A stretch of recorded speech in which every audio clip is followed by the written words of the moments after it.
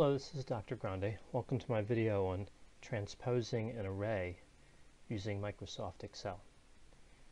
So in counseling research, we'd like to have our data in a format as I presented here in this Excel worksheet, which has the cases or participants in the rows and the variables in the columns. So you can see in this design we have 40 participants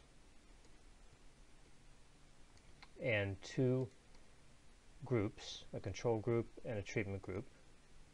So that's the independent variable, and then two dependent variables, a pretest and a post-test.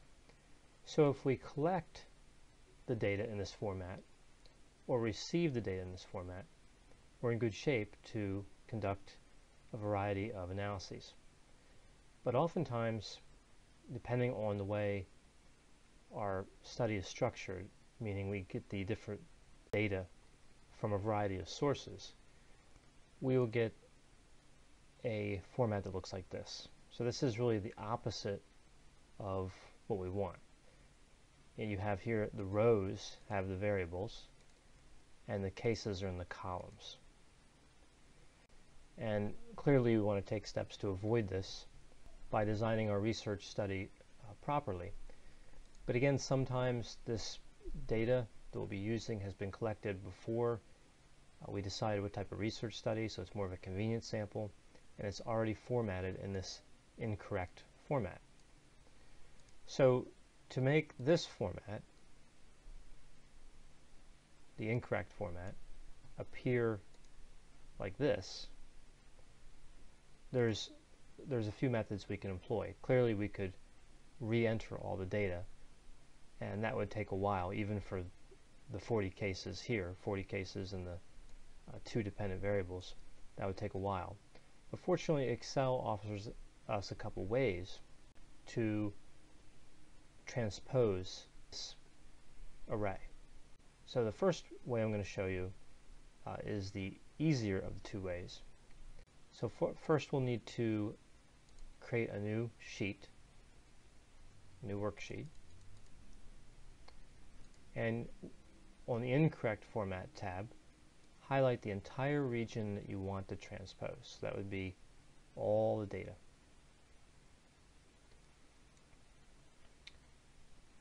And then we're going to want to copy this entire range.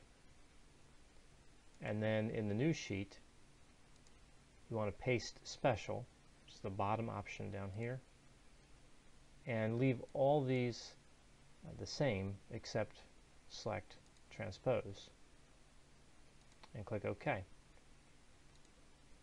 And as you can see, that was fairly easy. Now we have the data in the correct format. It's much easier to analyze now in Excel, and of course we could also import this into SPSS. You can see the correct format here, and the transpose format is now correct.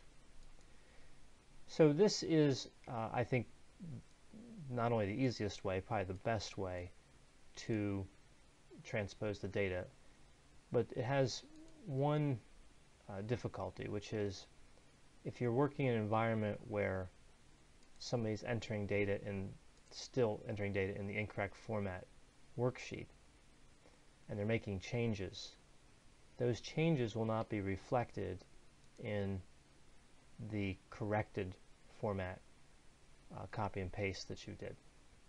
So for example, if somebody wants to modify case 1003, they have a pretest of 45, but they realize it was actually 54, and they made an error. As you can see, it does not update. This would be the same record, it won't update, because it's simply copy and pasted, so it's not dynamic. However, Excel does offer a way to make it dynamic, and that's by using the transpose function. So first we need to go to the copy and pasted version and look at the range that's occupied by the correct format. And of course, it's going to start in A1 in this example, And the other corner of this range is D41. So let's start a new sheet, keeping this information in mind, the coordinates in mind.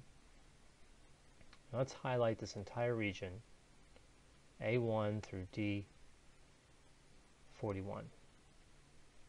So this is a little different than a normal function because we're going to leave this entire area selected, and then we're going to click equal sign and then transpose, and we're going to enter in the range, and they call it an array, that we want to transpose. So we'll go to the incorrect format tab, and we're going to highlight all the area that we want to transpose.